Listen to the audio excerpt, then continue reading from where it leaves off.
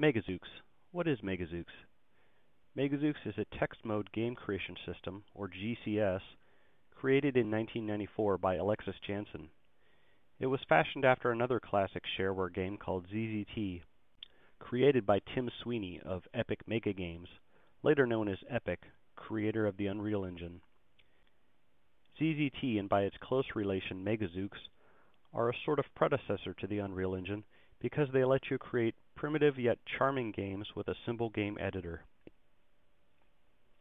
Megazeux uses a 256-character table, each character containing a foreground and a background color from a 16-color palette. The game board can contain a large number of characters, but the screen displays 80 characters across by 25 high, with the ability to pan around the board. The screen resolution is 640 by 480 pixels. The 8 by 14 pixel characters can be edited to produce a variety of different things, even animations. This simple system makes Megazeux very easy to begin making games for it. Besides editing the character set and color palette, you can integrate things like wave sound effects and music in a variety of formats.